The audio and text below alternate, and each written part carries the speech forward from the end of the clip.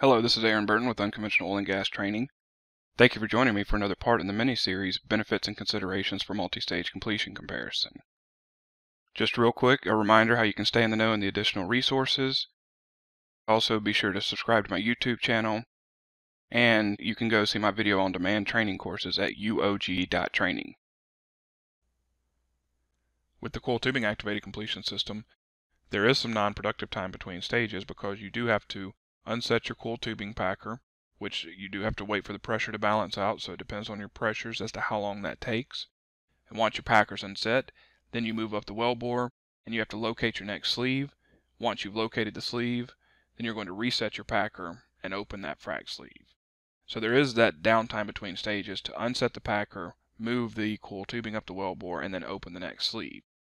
It really just depends on your pressures and how good your crews are and how good your locating device is so that you can locate those sleeves efficiently. Typically this is a pretty efficient system, anywhere from 10 minutes to 20 minutes between stages. So there is that non-productive time, but it's not an excessive amount of non-productive time.